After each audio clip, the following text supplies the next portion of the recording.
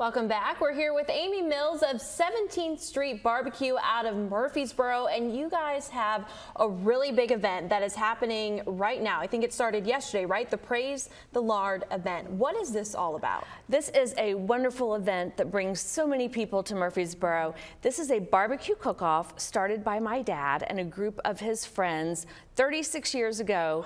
And it has grown and it just burgeoned into the most fabulous barbecue event. We have welcomed 90 teams from 15 states to Murphysboro. We are a tri-sanctioned cook-off, so we have Memphis Barbecue Network, Kansas City Barbecue Society, and Steak Cook-Off Association cookers, and some cooking multiple things within those sanctioning bodies. And we are giving away $30,000 in prizes along with wonderful works of art trophies. But most importantly, we are building community. The people in the region come out to see us, to see the cookers, to welcome them to town. And we're just so excited to welcome these people and show them gracious Southern Illinois hospitality. Oh yeah, I mean, it sounds like a great event, and I'm sure the moment you step into Murphysboro, you can just smell the goodness of this event. And so for people coming out to this event, what can people get ready to experience? Because obviously all of these people, the ones that are competing, are doing all the cooking. So can I, if I were to go, can I try what they're making? How does that work? Well, unfortunately, no, because they are cooking to win. They are very focused on taking home those prizes.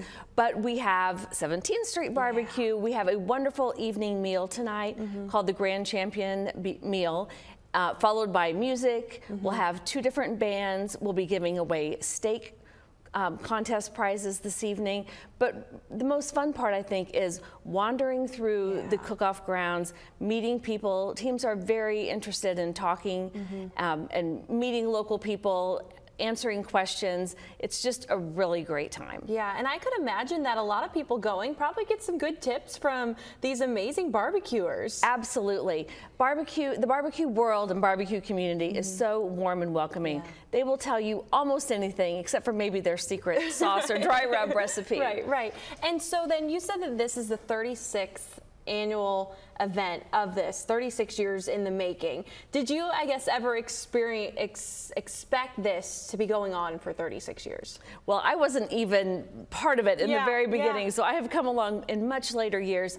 But I think the reason it's still going is because it evolves and changes. We add more contests, we add more fun, and it really has become a fixture in our town. People are expecting the Apple Festival followed by the barbecue. That is amazing. And so how can people go about going to this event? What does that look like? Do you just show up? Do you need to get a ticket? What's that Exactly. You just show up. The evening meal has tickets at the door. It's $29 a person. It's a giant long buffet of different foods and barbecue, as well as lots of draft beer and other beverages.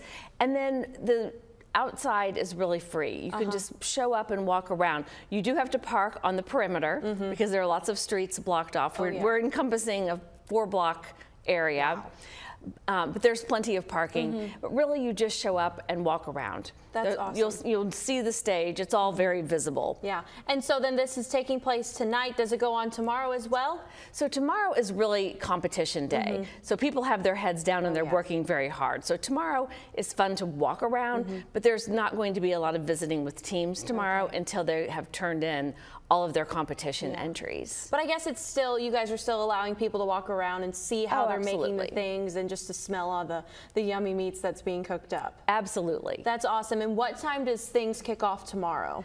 Tomorrow morning turn-ins start at 9:15 and they go until about 4:30. Awards are at 6 o'clock, and really after that it's over. So the big night is tonight.